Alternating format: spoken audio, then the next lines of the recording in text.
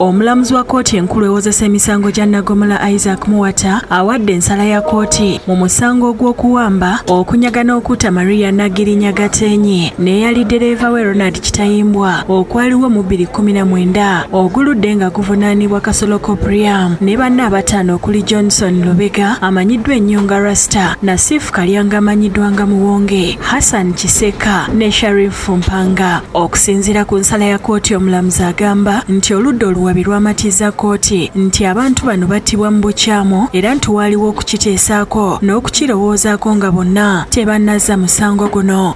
The murder of the victims was gruesome. It was terrible, and no amount of punishment would compensate the lives of the deceased persons. However, there is a need to punish such senseless crimes and deter others from committing similar offenses. Omulamuzi ategeezezza nti abaawo obujulizi yakizuula nga bwe bumu ekiraga nti bwali butuufu nga tewali kwawukanamu yadde okukubagana empawa nga bino byayongera okukakasibwa ebyava mu kampuni z'amasimu. Accordingly, Kasolo Coporiyamu, Lubega Johson,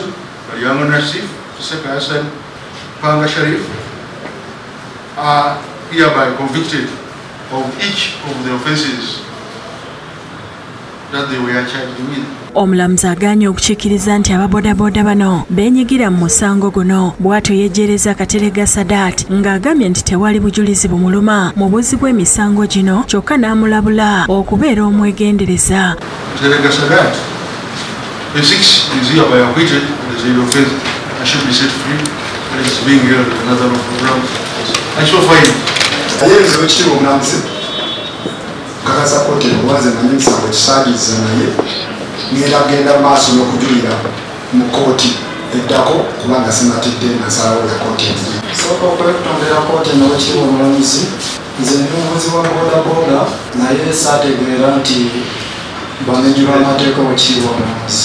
Wekiri omulamuzi sooka okwetondera kkooti olw'ebyo ebisaliddwawo ebinvunaana omusango ogwo n'effamire y'omugenzi, effamire y'abagenzi. Wekiri omulamuzi sooka okwetondera kkooti n'abafuulwako abantu baabwe. Omulamuzi nsaba kkooti embeera ya kisa empa ekibonerezo ekisaamusaamu.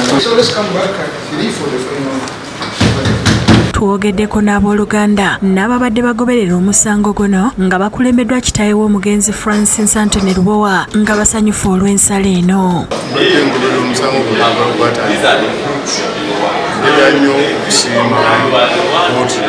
Kitayimbwa ne Naggirinya babattira mu bulumi naye kino kye basazeewo ffe nga tukyaniriza. Kkooti ewumuddemu era ku ssaawa 9:30 ez'olweggulo ezeemu okutuula omulamuzi naawe abasingisiddwa emisango ekibonerezo olw'okuba Kasolo ne Lubega gy'emitwe emikulu ng'ate tebalaga kwetonda. Omulamuzi Muwata abasibye MAYISA. Each of the accused persons, that is A1 and A2, shall serve imprisonment for the rest of their lives. That is the punishment.